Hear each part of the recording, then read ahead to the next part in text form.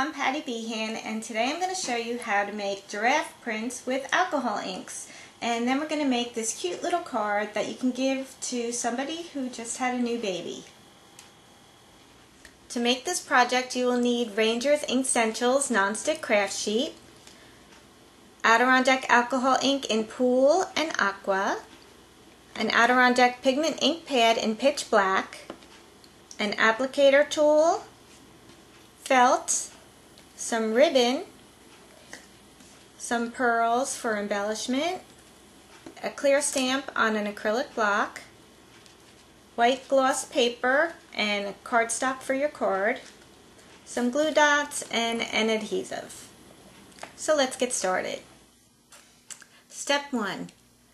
Place a piece of felt firmly onto the ink applicator tool. Add a generous amount of ink to the felt. Step 2. Working on the nonstick craft sheet, color the smaller white rectangle with ink.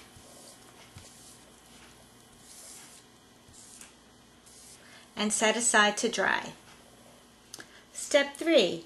Use scissors to cut felt into crooked squares and rectangles to mimic the spots of a giraffe. Place them firmly onto the ink applicator tool in a random fashion. Make sure they don't touch each other.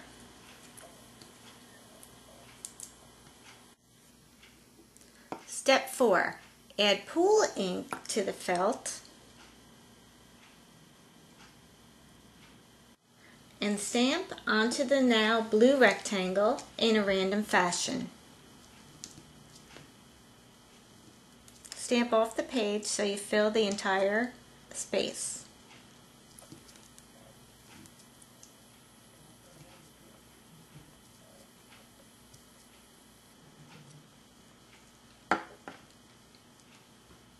Like so. Step 5. Place clear stamps onto an acrylic block. Ink the stamps with jet black pigment ink.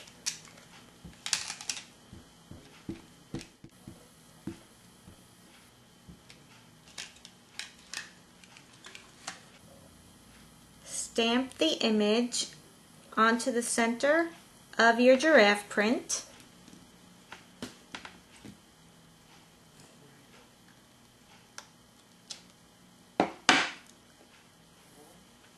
Allow it to dry, or you can speed up the drying with the heat tool. Step 6. Glue the ribbon to the top third of the card, and then trim off the edges with a pair of scissors. Step 7. Glue the stamped rectangle to the center of the remaining white rectangle. Step 8. Glue the blue and white rectangles centered and about 3/8 of an inch from the fold of the card.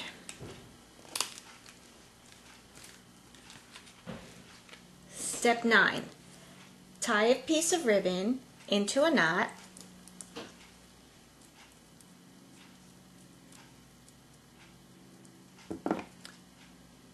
Trim the edges with your scissors. And then glue it down with a glue dot and place it on the card where the white rectangle and the ribbon meet. Step 10. Take 3 pearls and glue them down to the bottom right hand side of the card so that they are flush with the white piece and equally apart. Just like that. It's as simple as that.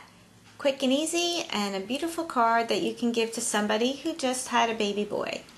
You can also try using different color inks and make it a pink one for a girl. I hope you'll give this technique a try, and if you do, please send me an email with a picture or a link, and I'll post it on my blog.